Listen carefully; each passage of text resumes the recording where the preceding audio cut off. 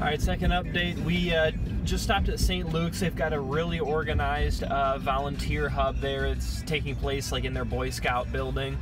How many? There's probably maybe 6 to 8 women there working. Volunteering, yeah. They're sorting, organizing, sorting, taking inbound things and helping people like us. I took another video just a round of us in there, but they said, I took a picture of the list of things that they needed and the list of things that they don't need.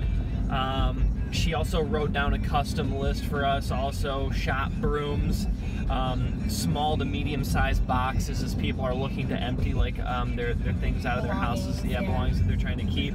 And bleach is in major supply, though she said that some of the places were running out of bleach, so we'll keep an eye out for that. And then obviously another list of things.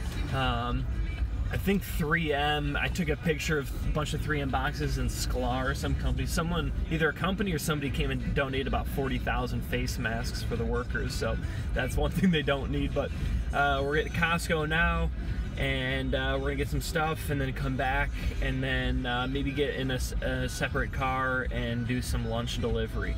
So the volunteers working at the houses. Working in the fields, yeah, because they're probably busting ass harder than we are even. So that's the scoop. We'll give another update soon.